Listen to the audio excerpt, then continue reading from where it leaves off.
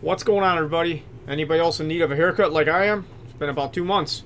Anyhow, today I want to go on a bit of a rant for today's tech tip about something that upsets me in our industry, and I'm going to show you how to avoid that. So what I'm talking about is people that are jamming probes in front probing. Guys, I gotta tell you, if you're unplugging a connector for whatever reason and you're just touching your lead there on a terminal, you're not going to damage anything. But I run into cases time after time where a technician is chasing after one problem and they're testing for powers or grounds or whatever. They jam their probe into the connector, spread a terminal, create another problem with the vehicle, and now we got more problems to solve. That's called human-induced error. What I want to talk about today are the things that you guys should already have in your toolbox. Okay, we should probably have some T-pins. T-pins are a great way to do some back probing. Okay, you got to always be careful whenever you back probe not to over extend your pin or crisscross within the terminal. We got standard back probes. You guys can use these.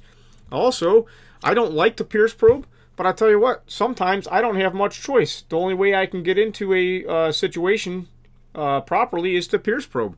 And then also, every now and then, depending on the situation, we can probe into a circuit by the connector by using, this is PCB wire, it's 30 gauge, super thin, but I gotta tell you, you gotta be real careful, and I don't recommend you do it if you don't know what you're doing. I'm not responsible for your results there. What I'm getting at is we gotta make sure we're not making human-induced error. We're creating more problems as we go through fixing the vehicle.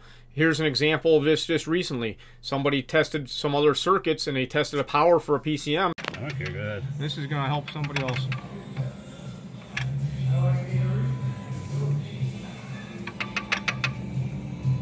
There you go. I hope this helps you. Just think about it. If for whatever reason you're going to front probe, which if you take my electrical class, you know I don't recommend that. Make sure that you just touch the terminals. You're not jamming it in there, causing more problems than you're worth, all right? Because it's costing our industry probably millions of dollars a year by mistakes that people are making.